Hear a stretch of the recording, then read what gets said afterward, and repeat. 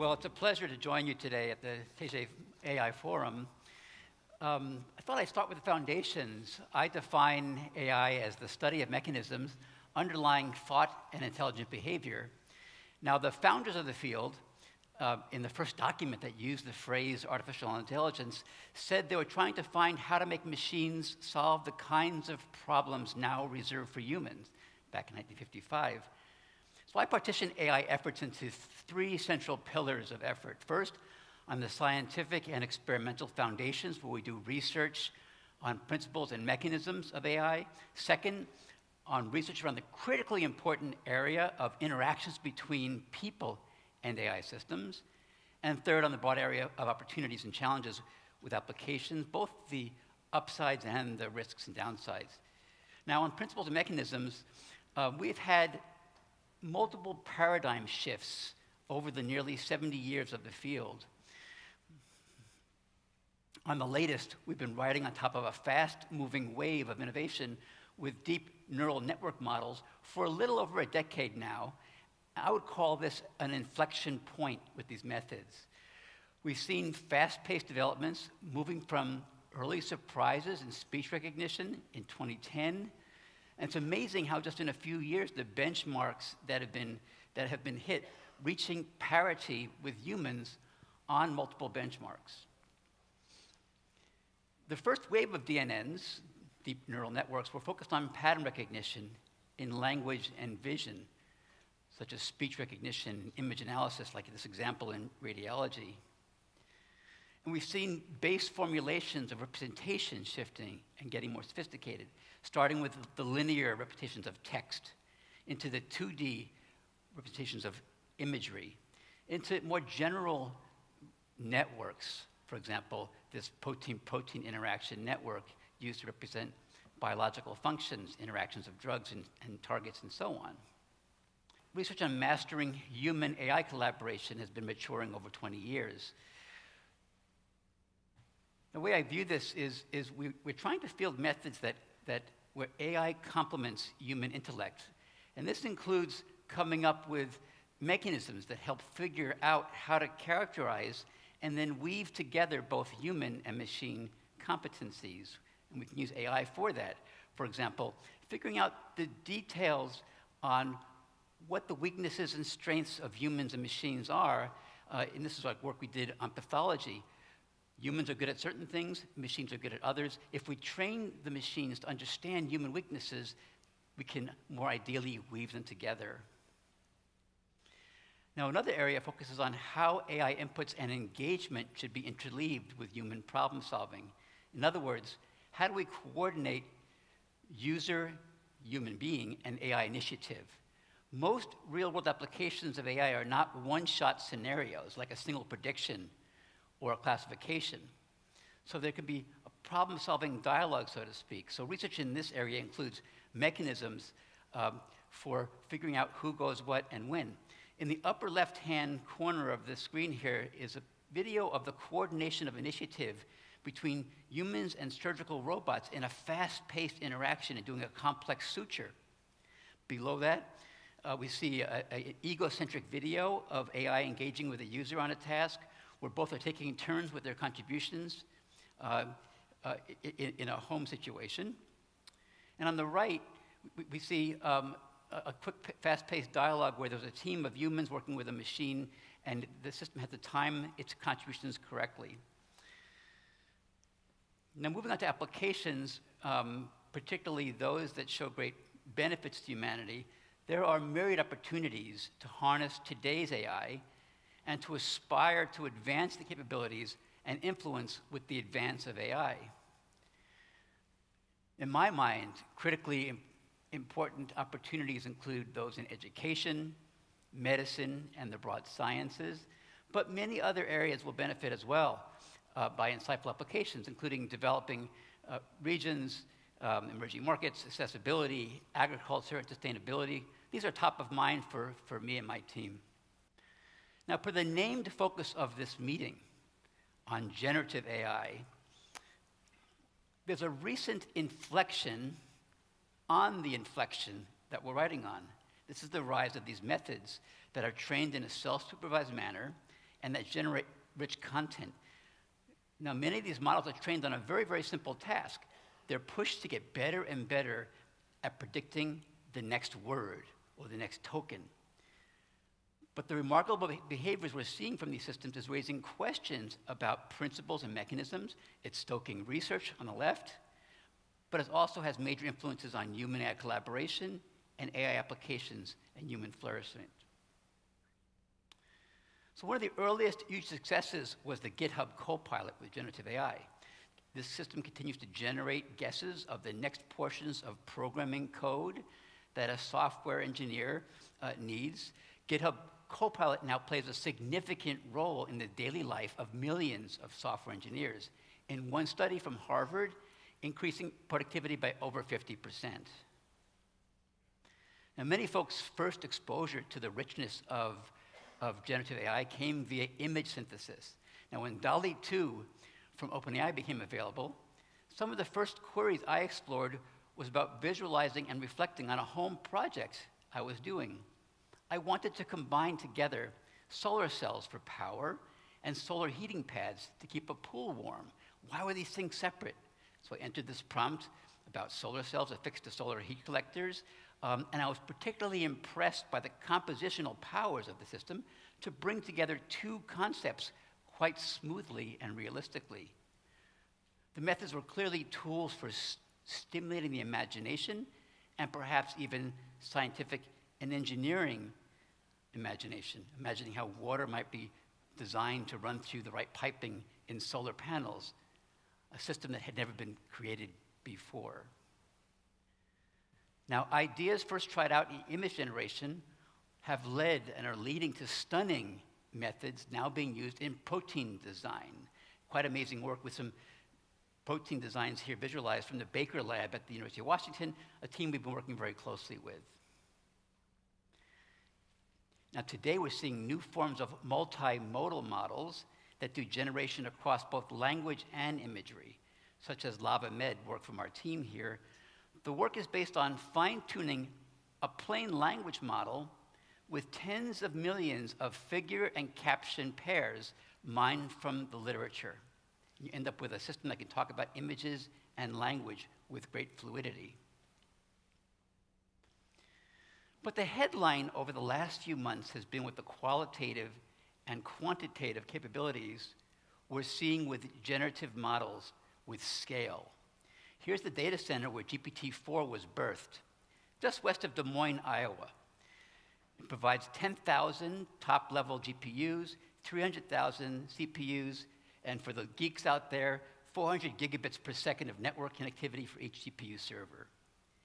Now, moving ahead with this investment, which is a significant investment, is based on both a theory of expected powers of scale as well as empirical scaling laws. Curves that have been supported by empirical evidence about the predictive powers of the models with the parameters, the size of the data set, and the amount of compute applied. Now, on the scaling laws, here's a prediction of, in the dotted line here, of the increasing accuracy of just predicting the next word as a function of context with compute scaling from left to right 10,000 times to GPT-4. Boom. In some ways, we could depend on that prediction because these power laws have been very reliable to date. So Microsoft and OpenAI knew what it was buying in terms of that power of prediction. What we didn't know is that we don't have any understanding right now. We have very little understanding, well, we do have the basic metrics, about the emergence of new behaviors. This is what's interesting to us, and it's an interesting area of science right now. A number of studies have demonstrated the commonality of new behaviors emerging quite abruptly when transitioning to more resource-intensive models. Now, moving on to the surprising capabilities with GPT-4, my team gained access to GPT-4 for our close work with OpenAI in August of 2022. That was kind of more like GPT-4 base, the original model. And our team got together, and we were doing safety studies. That's why we had access to it early with the safety team. But many of us, while safety was important, started experimenting with the system. got very excited about possibilities. Two words came to mind for me when I started playing with GPT-4 in August of last year. Phase transition from GPT 3.5 and polymathic. We found a surprising constellation of capabilities. In many ways, we studied the system as a psychologist might study human intellect versus the way a computer scientist studies AI systems.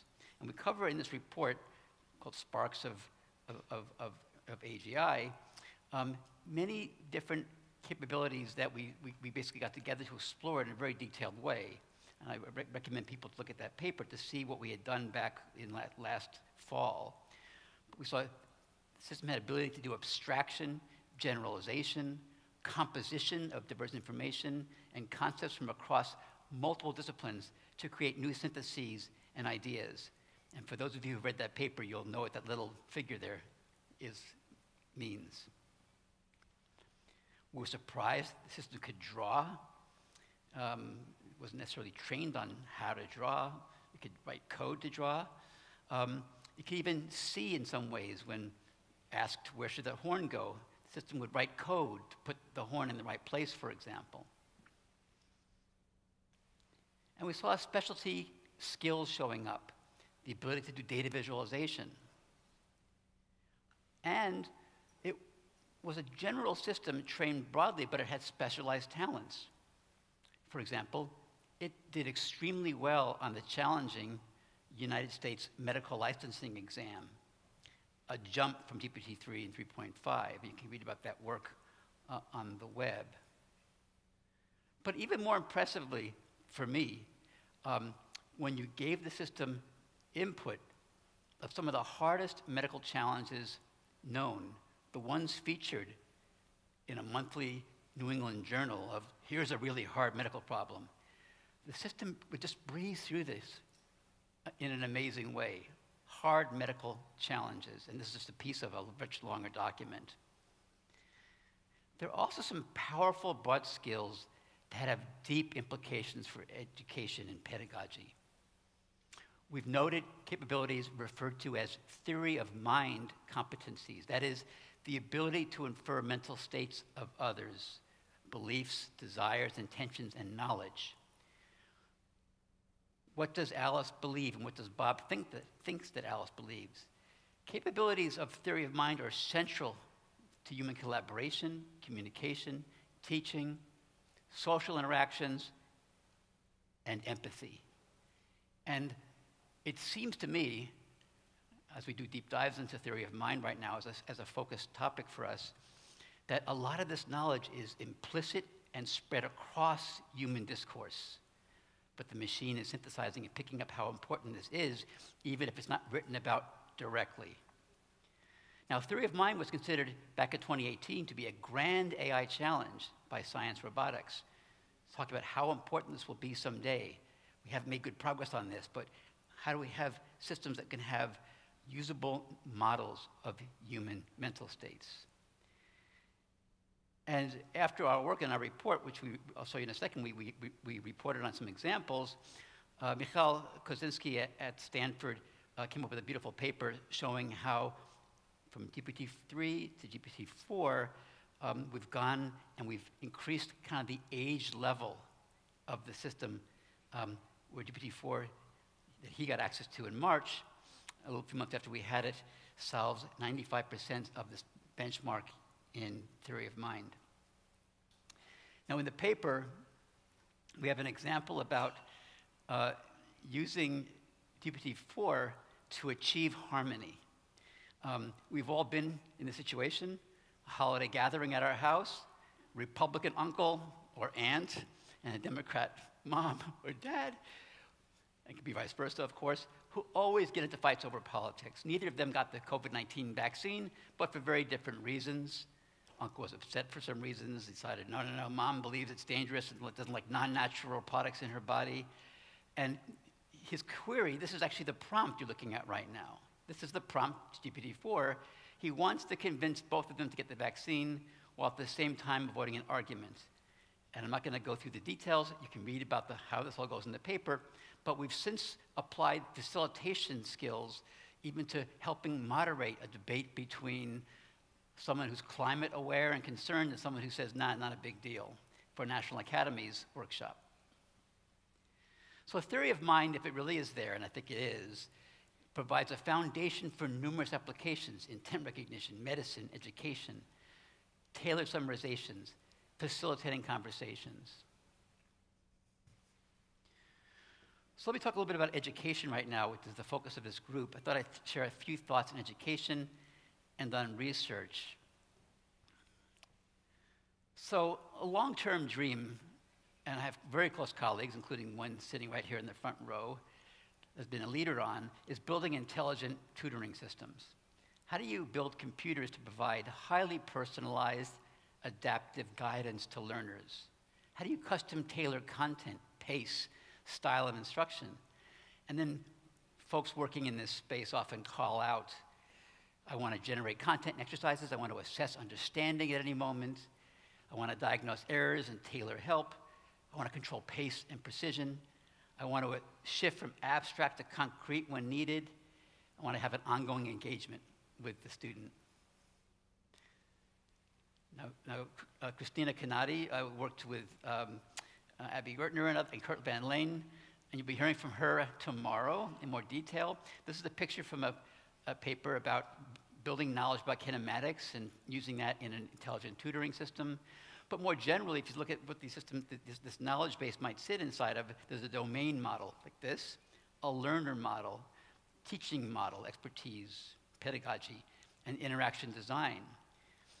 I picked this picture because Christina was going to be here, but there are other wire mesh frames that are much more complicated. So all sorts of arrows and nodes about what you need to put together to build a traditional intelligent tutoring systems. They've been hard to update, hard to iterate on, hard to do clinical trials or teaching trials and then updating them because they're just so big and unwieldy. The large-scale language models are tantalizing in how they might be used as a component of tutoring systems and enable more flexible exploration, say via experimentation with prompting versus efforts required for custom-tailored software development.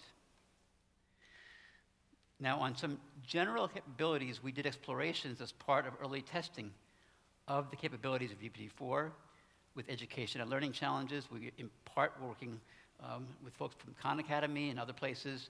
But we wanted to see, well, how might this work in different domains? We looked at some, sort of high school math, middle school math, physics lectures, the medical education area. I'm going to show you a few snippets now. So I think it's important to see these snippets. They're all pulled out of larger sessions. Some of them are published on the web right now.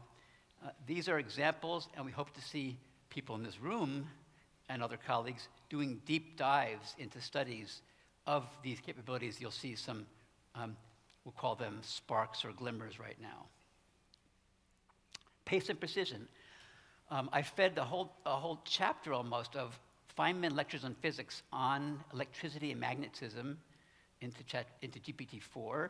And at some point, it's a big session. We can make this available here.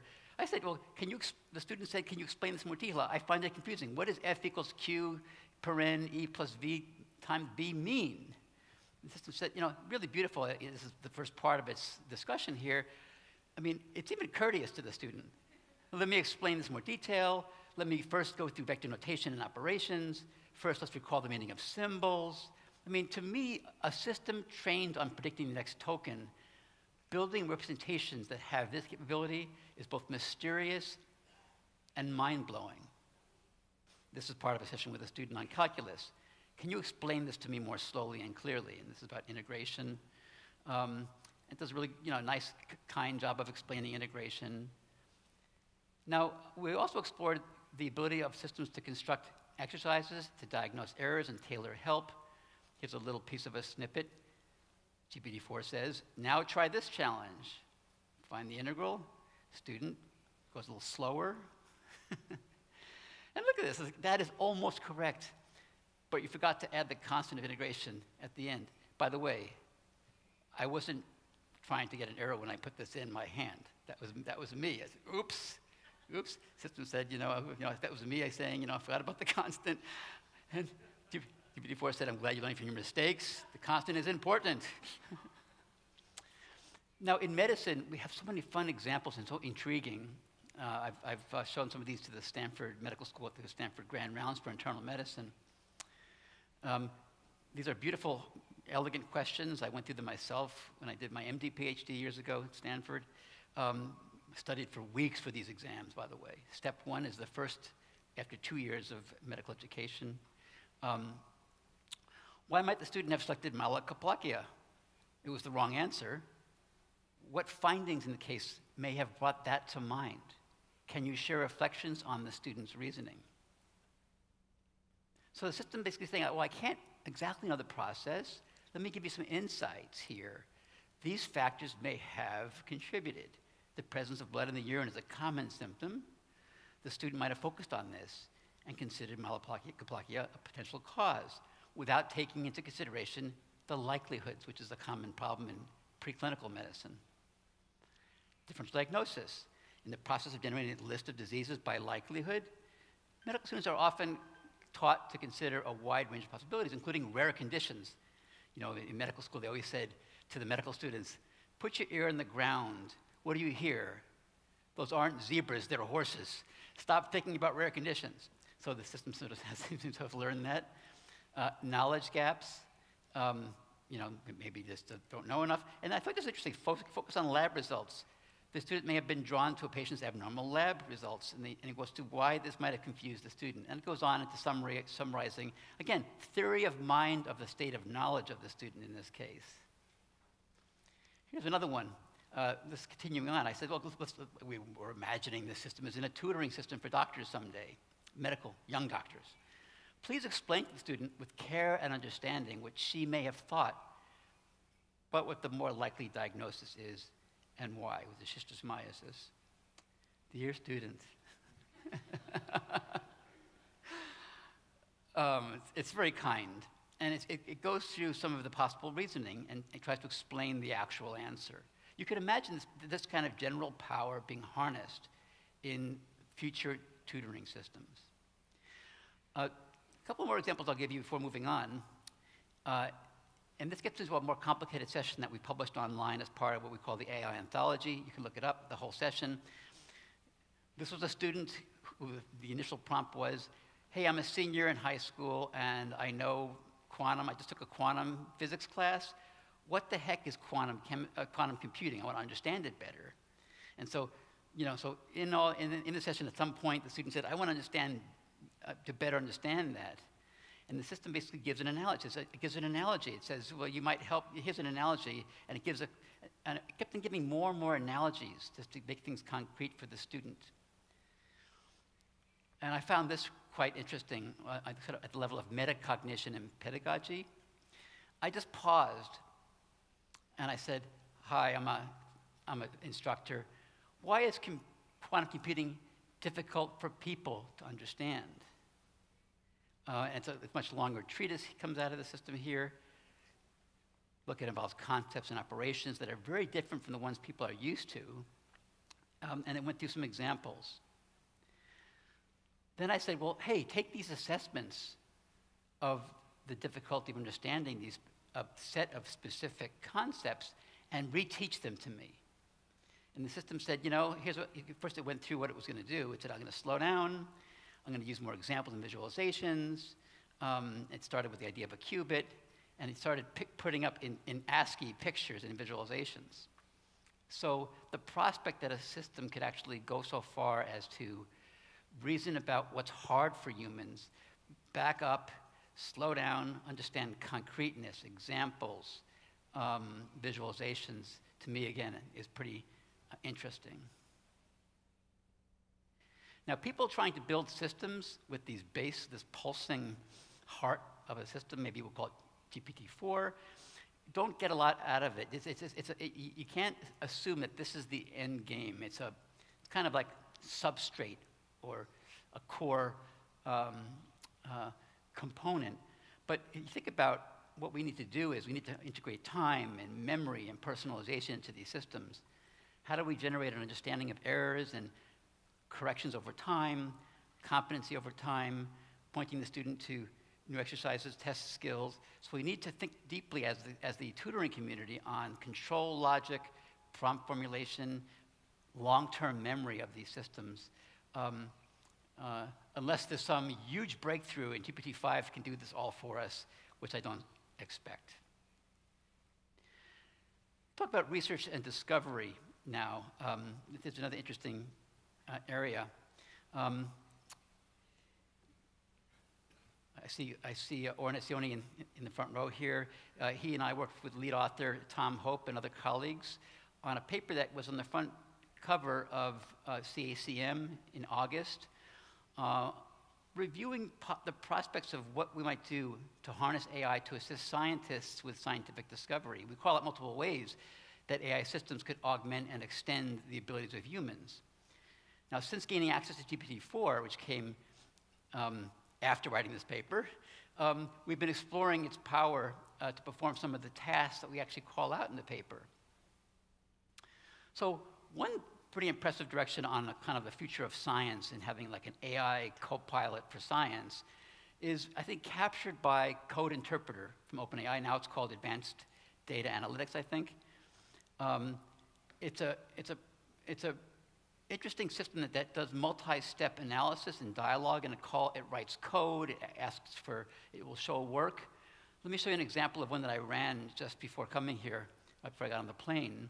I loaded in, you can load in data sets, I loaded in a big data set of data on temperature throughout the world and predictions of future temperatures by year. And I said, I'd like to better understand this data about global warming. Can you show me the changes in the average temperature changes 50 years from now? And what parts of the Earth will be most affected? Certainly, very courteous. The system basically gets ready here. And then I said, well, I'm actually interested in changes in the average temperatures for the summers in the Northern Hemisphere based on a starting point of today. I want to see a map colored by where the changes are the greatest. How about making those areas redder appearing? Understood? It's kind of cool when the system breaks things down step by step for you. It's a longer list of what it's going to do. But here, boom, projected change from a big data set that had all sorts of columns in it. Projected change in summer temperatures, 2040 to 59 versus 1996 to 2005, and it tells you the scenario and so on. Now, I wanted to ask a question. On the system here, it's summarizing here, it's talking about what we can expect in North America, Europe, and Asia, and asks if I'd like to explore further or consider other emission scenarios. I just said, well, show me a close-up of the Korean Peninsula. Here's a close-up view of the Korean Peninsula. Both North and South Korea are projected to experience increases in summer temperatures with deeper shades of red indicating larger increases. I thought it interesting that, can't really see it on this display as well, but yeah, you can see it on the big screen, that North Korea will experience warmer temperatures, which wouldn't have known from this gigantic database. Are there estimates about the implications of this kind of warming on animal populations? The researcher wants to learn more. And it's a long discourse about what might be expected on animal populations in the region or any region we're interested in the world. Now, we've also explored the ability of the model to critique research studies. This example is online on the AI anthology. Now, in one of these explorations, I input a whole paper that was just published in Nature on an analysis providing a hypothesis about why methane levels in the atmosphere were atypically high during the height of the pandemic. Now, I'm not going to show you the interaction, it's on the web, but here are the questions I asked the system about the paper. What are the key weaknesses of the study, and how can the work be strengthened? If we assume that the author's hypothesis is incorrect, they had an interesting set of hypotheses, what else might be going on to explain this? Why people were confused why with less transportation you had more methane in the atmosphere during the height of the pandemic. And then how might each hypothesis be studied? Then I wanted to know, did these authors overlook one or more important, potentially relevant modeling methodologies, or tools that could have helped their study? And if so, what were they? Now, the system at one point told me about, oh, they didn't use Bayesian hierarchical modeling, BHM. I'm surprised, especially for the atmospheric 3D inversion part. That was a very technical response. And I said, well, I mean, let's say I believe you. What would I do? I want to learn about this methodology. I was one of the authors, in fact. I'll play that role for now. Teach me this methodology. The system went ahead and did that with pointers and so on. And then I wanted the system to really think out of the box. What are directions for follow-on studies of the challenges with methane sources, levels, and climate? You can read about this on AI Anthology if you just search on that phrase. Now, let me end my brief power about the brief reflection on the capability of large language models in scientific discovery with a case study I recently did in collaboration with physicist and Nobel laureate Saul Perlmutter at UC Berkeley and some of his physicist colleagues. Relatively recently, a new form of matter called quasi-crystals was proposed and then discovered. These are crystals with aperiodic patterns in them, looking more or less like more complex than you'd see in a crystal. One type of quasi-crystal has been found in a meteorite, and it's been thought to only occur through extraterrestrial processes. And we engaged with one of the main contributors on the science of quasi-crystals. We asked GPT-4, this was a question that he had. Help us think about ways these special crystals might be created on Earth. Systems, basically, we asked this question. Any thoughts? The system said, consider lightning strikes on bauxite mines. We said, whoa. And this was very intriguing. And not just that, the system said, and here are places you should go look, where there's bauxite mines and lots of lightning. So the fact that an idea that had not occurred to physicists was potentially promoting science in a new way. And these are the discoverers of quasi-crystals, the best people in the field that have been thinking about this for as long as we've known the concept quasi-crystals, first defined by mathematicians. Now, before ending, I want to just reflect briefly about potential costs and risks. It's not all on the upside. I don't want to sound too blown away and not like we're thinking deeply, and we do. AI, like any powerful technology, comes with benefits and risks to people and society, and we need to invest creative efforts on addressing and mitigating these risks via technology, policy, and law. For example, new powers available via facial recognition technologies can lead to new intrusions into people's privacy, and governments can harness these and other AI technologies for mass surveillance that can encroach on democratic freedoms and broader human rights. Challenges have been noted with the fairness of inferences and recommendations made by our AI algorithms as they amplify and extend societal biases drawn from the data that they're trained on. This is an earlier version of DALL-E 2, revealing gender biases. A physician with a patient, what about a nurse with a patient? Isn't that interesting?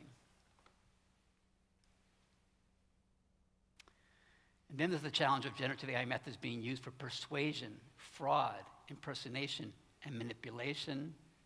Deep fakes have grown into a worldwide phenomenon over the past 5 years, and we're seeing an acceleration in these uses by bad actors, malevolent nation states, and even commercial entities. It's easier than ever for bad actors to produce persuasive and manipulative fabrications, such as generating images to bolster a decades-old conspiracy theory that the landing on the moon was staged. We used three different systems for this. So there are numerous other challenges as well. I just wanted to just touch base.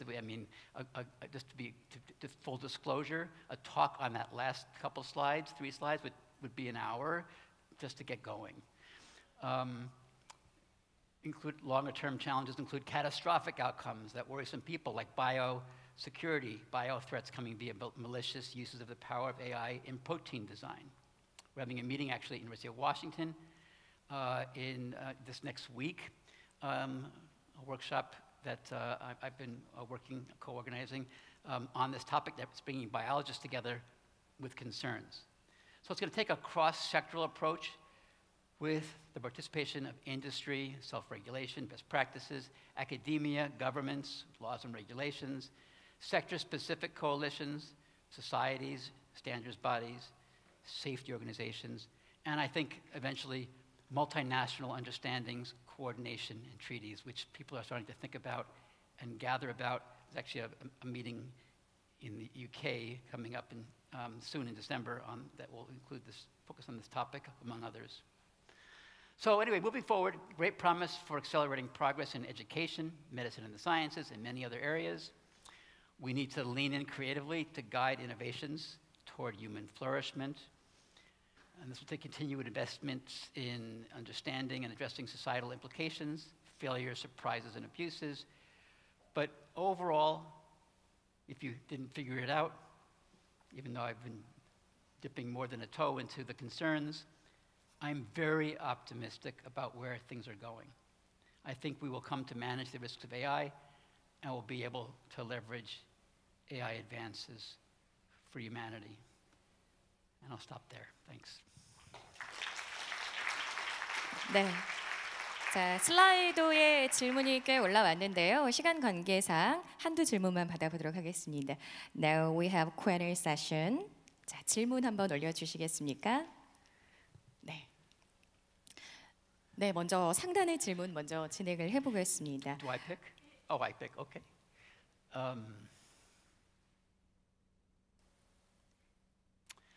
Okay, well, we'll take the first one here. Is there the most important reason why we humans have to keep developing AI technology, although there are many ways for AI to be used in bad manners?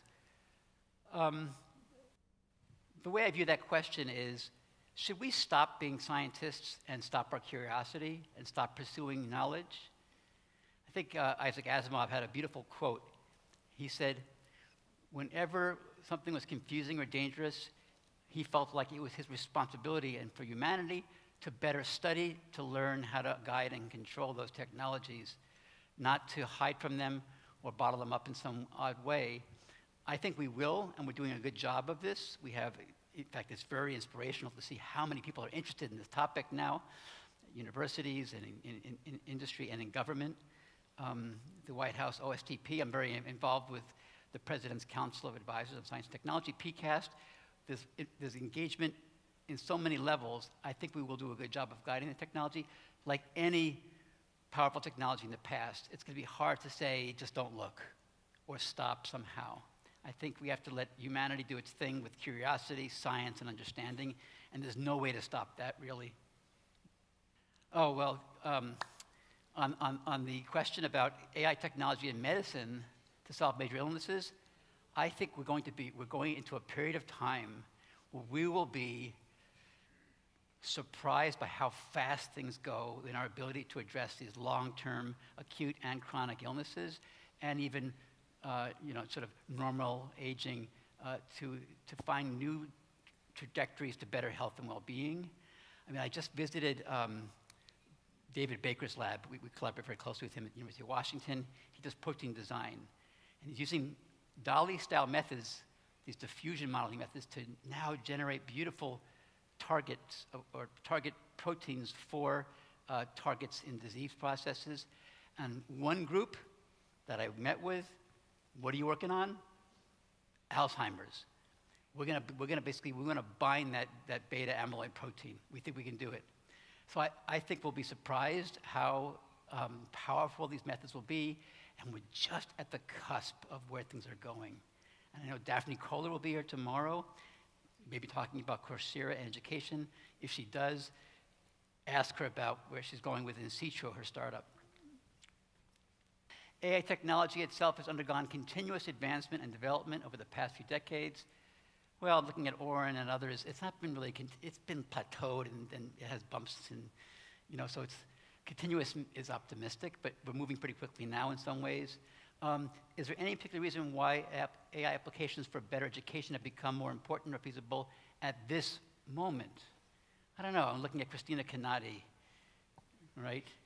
she's been working on this for many moments, not just this moment. So we've had intelligent tutoring systems people and educational experts and psychologists working on various computational algorithms to address challenges and opportunities in education for many decades.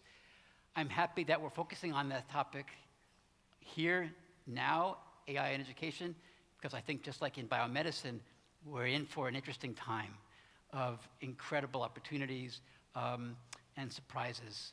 So thanks, everybody. Okay, we wrap it up here. Thank you so much. 네, 대단히 감사합니다. 자, 오늘 발표해 주신 에릭 호르비츠님 유익한 강의 감사드립니다.